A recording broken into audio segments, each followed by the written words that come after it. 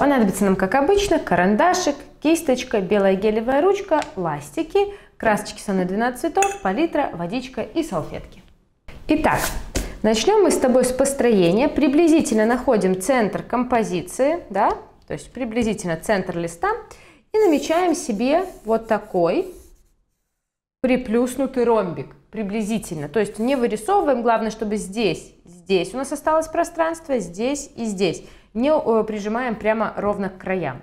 И теперь начнем обрисовывать. Постараемся создать эту форму более такую пышненькую, да? То есть мы весь контур сделаем ажурный, но тоже важно не просто вот тут по контуру пройтись этим ажурчиком, да, а постараться сделать такой разноплановый пышный объем. То есть, например, вот у меня здесь пойдет какая-то такая история, потом прогибчик, а потом тут вот выходит. Раз, два. Потом вот здесь каких-нибудь два таких кусочка, да. Так, неровные такие, вот они все такие ажурные. Видишь, не прямо по контуру идут. Тут, вот сюда. Продолжать. Тут, например, что-то выйдет так вот немножечко. То есть то, что у нас такая форма, не значит, что нам нужно прямо по этой форме ровненько идти. Вот сюда чуть-чуть выведу. Так, вот тут чуть изогну. Так.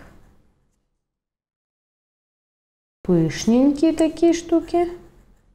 Ну и вот сюда выхожу. То есть вот оно такое ажурненькое у нас получилось, это облачко.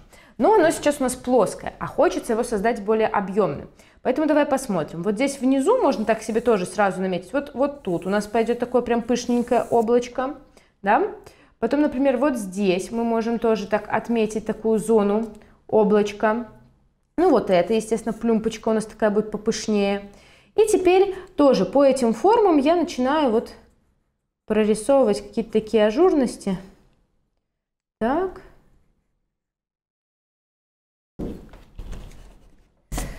Смотрим, да, чтобы оно тут у нас как-то... Это отдельный кусочек, а этот как бы туда заходит. Можно тут более плоско привести. Здесь вот отсюда чуточку вот такую вот плюмбочку создам. Здесь тоже, да, вот как-то отсюда.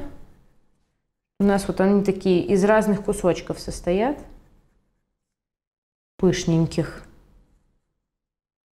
Вот здесь два кусочка. Я сейчас уберу весь лишний грифель ромбика, форму. Так. И еще раз пройдусь по форме нашего красивого облачка. Что здесь важно? Важно, когда мы прорисовываем этот контур, рисовать облако не вот так. Так мы не рисуем. Не рисовать вот так. Так мы не рисуем. А стараться создавать эту форму более вот такой вот мелкой, кудряво-ажурной. За счет этого облако будет смотреться как раз-таки пышным, да, то есть вот это у нас плохая штриховка для облака, а вот это хорошая. И, соответственно, здесь продолжаю. Так. У нас тут какие-то мелкие такие детальки, чтобы не было таких больших кусков, а вот они все были такие ажурные и друг под дружку прятались.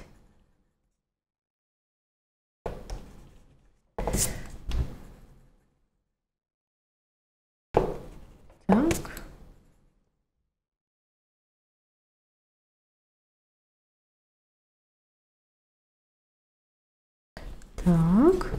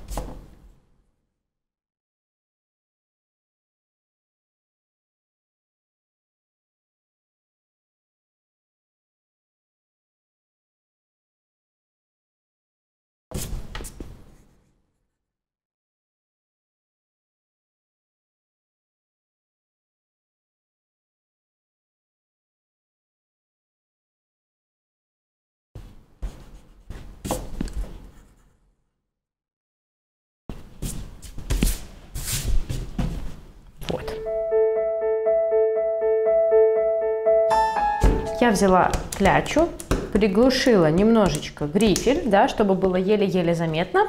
Беру кисть, беру салфетку обязательно, чтобы протирать можно было кисточку. И сейчас мы сделаем легкий-легкий голубоватый тон. Я беру голубой цвет. Можно добавить немножечко ультрамарина, но добавляем туда очень много воды. Одна вода практически. Вот такой прозрачный тон. И вот таким полупрозрачным тоном мы сейчас будем проходиться по нижним частям наших вот этих вот облачков. То есть, что это значит? Это значит, что мы совсем чуть-чуть, смотрите, вот смываю сразу кисточку, отжимаю чуть-чуть, и вот стараюсь меленько вот так здесь пройтись полупрозрачным тоном. Убираю излишки кисточки и сразу же вот тут вот размываю в такой более лайтовый. Смываю прям совсем. Еще раз отжимаю и прям в беленький. То есть вот тут у нас еще должна появиться какая-то голубизна, но чем выше на это облако мы заходим, тем вообще в белый мы должны уйти. И так сейчас прохожусь практически по всем вот этим частям, которые мы себе наметили. Вот так. Смываю кисточку, отжимаю немножечко. И вот так вот размываю, делаю совсем-совсем прозрачно. Смываю, убираю излишки влаги.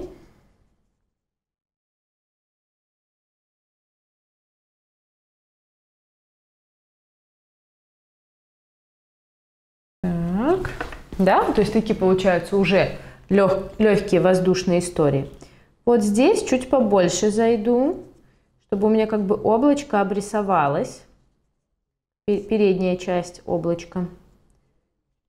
Так, вот сюда сразу. Смываю кисточку и начинаю размывать.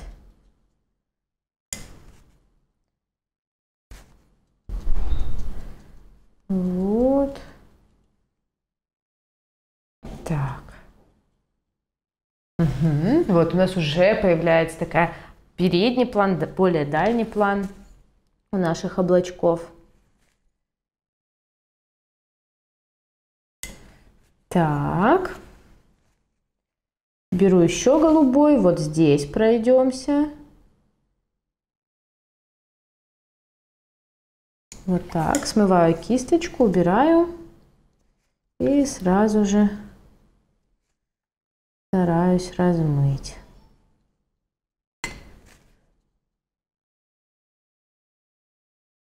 Так. Ну, здесь, в принципе, тоже можно пройтись.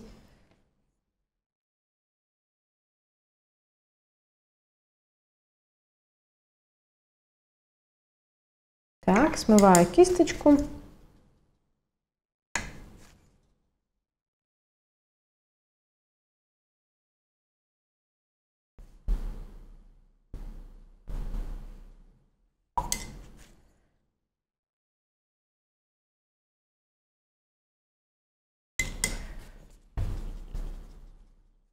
Вот.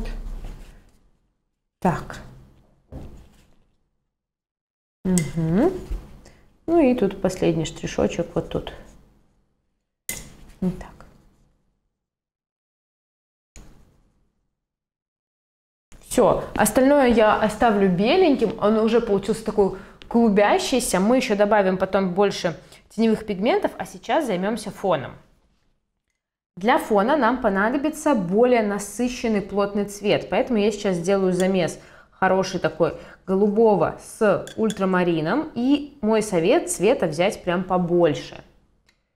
Беру, чтобы нам хватило на вокруг всего облака. Так. Вот так. Смотрим, чтобы у нас уже подсохло, да, буквально немножечко ждем, чтобы немножко подсохло, и синий яркий цвет не утек в наше облако. Ну и поехали. Начну с верхней стороны. Смотрите, что важно. Важно сейчас рисовать очень тыртыристо. То есть вот просто вот как-то вот так красить нельзя. Мы тогда уберем весь красивый контур. нужно стараться очень вот так вот ажурно и мелко подходить к нашему белому облаку. Понятно? Вот, то есть прям острым кончиком кисточки стараться делать вот такой острый бортик. И, собственно, так, сейчас еще немножечко сделаю замут цвета. Вот так. Снимаю все излишки краски, чтобы у меня не было сейчас большой капли, оно не капнуло сюда мощно. Тем самым у меня острый кончик. И начинаю вот так вот ажурненько вводить цвет. Прямо возле контура очень так тык-тык-тык-тык-тык-тык. Сильно долго не делаем это, потому что нам желательно размывать контур практически сразу. Смываю немножечко кисть, смываю кисть, да, и начинаю подразмывать вот этот контур, чтобы он у нас тоже получился интересный и такой не просто синяя обводка, да, а такой небесный. Смываю, отжимаю и вот размываю в более такую акварельную историю. Так, тут вот помыла, отжала, подсобрала эту капельку, ну и уже чуть-чуть убрала. И вот так мы сейчас будем обходить вокруг всего нашего облака. Здесь, напоминаю, можно более ажурные какие-то вот такие мелкие детальки делать, чтобы они были не супер похожи друг на друга, да, вот такие какие-то ажурчики. Ну и погнали дальше.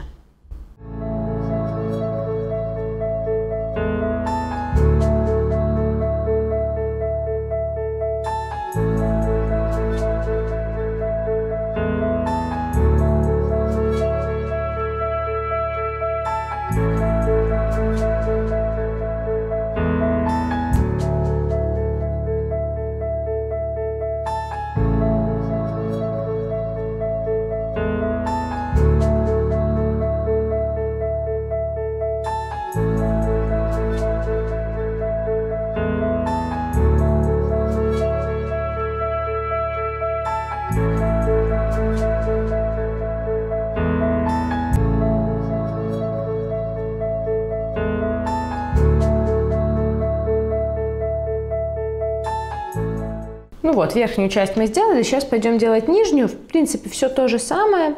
Я снова себе делаю замут краски. Плотненько, мощненько.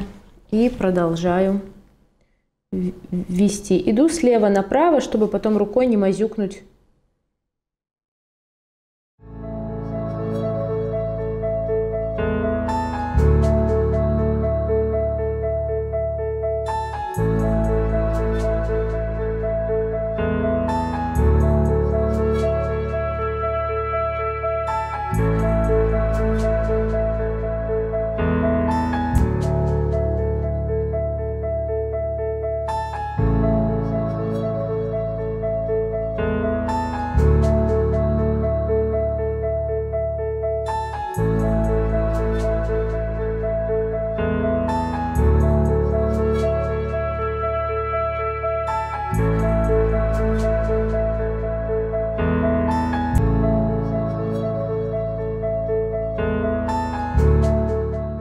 Ну вот, у меня фон подсох, и теперь мы можем заняться опять нашими облаками.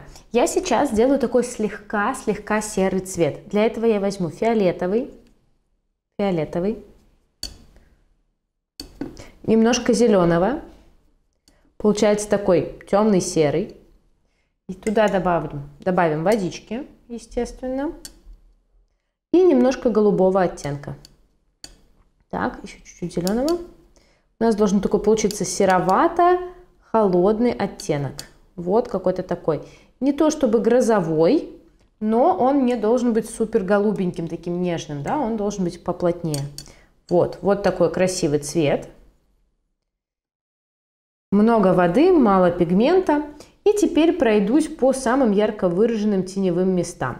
Тут стараюсь сделать точно такие же ажурчики. Принцип работы такой же. Я вот добавляю вот такие теневые штучки, смываю кисточку, отжимаю салфетку и сразу же верхнюю границу подразмываю.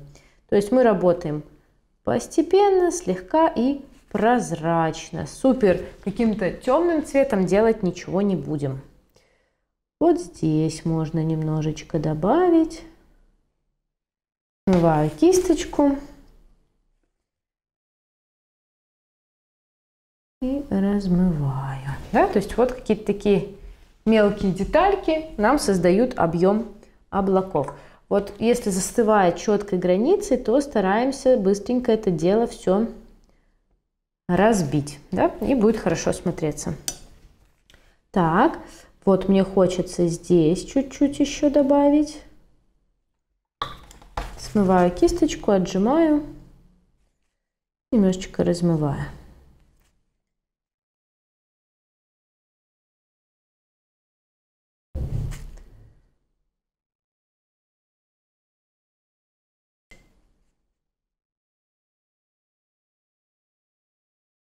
Вот так. Угу. То есть мы не делаем прям грозовое небо, мы делаем объем, мы делаем пышность, мы делаем переход между вот этим облаком и тем, да, грубо говоря.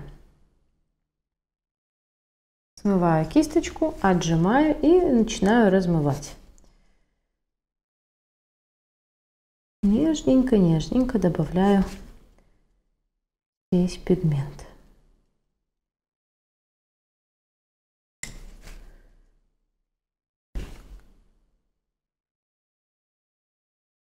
Вот, да, у нас сразу опять-таки плановость появляется в наших облачках.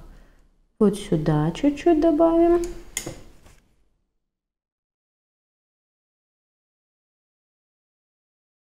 Вот так. Сюда. Смываю.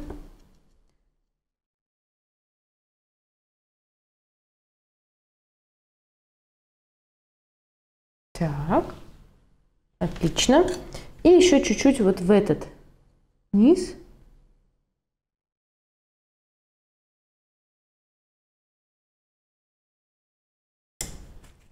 В это облако.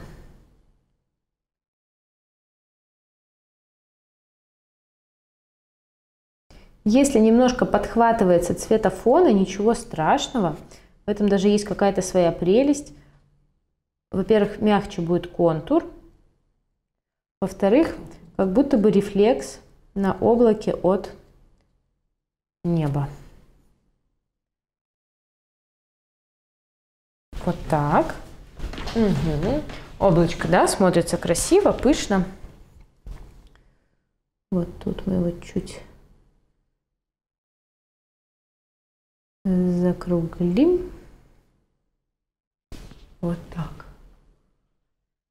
Тут такой кусочек. Тут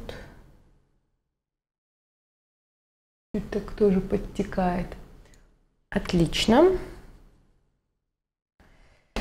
И еще разочек. Делаю то же самое, можно на этот раз чуть более синенький цвет. Фиолетовый, синий, немножечко зеленого, но много воды. Вот такой.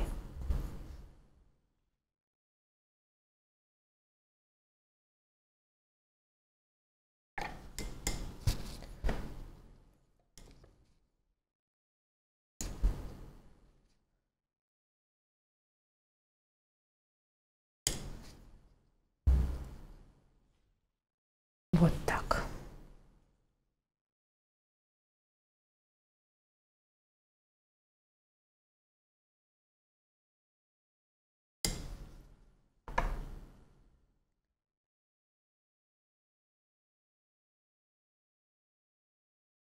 Вот так.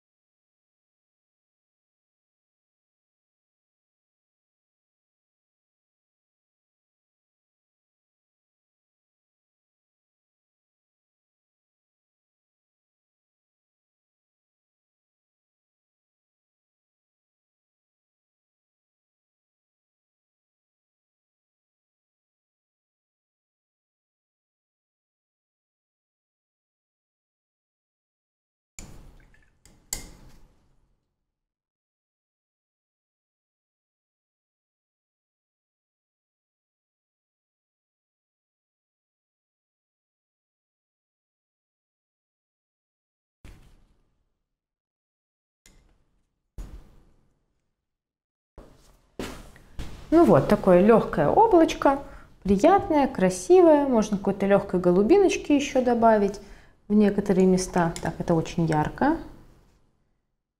Сразу, да?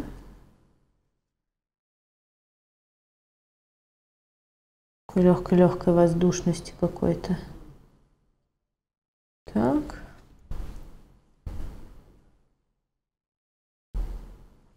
Здесь. И помним, да, сразу размываем.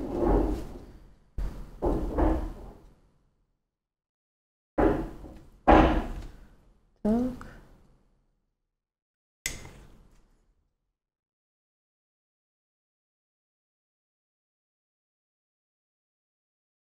Так.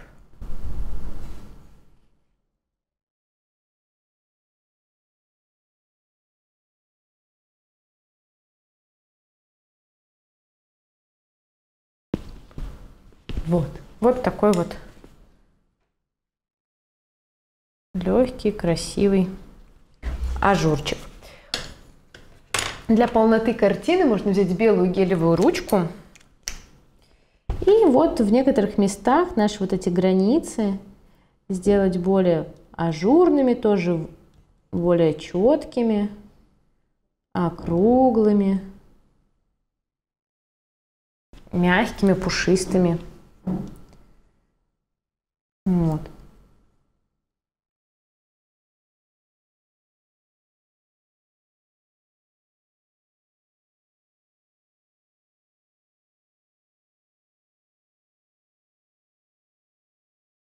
Ну так, чуть-чуть, да, более такой какой-то контур игривый.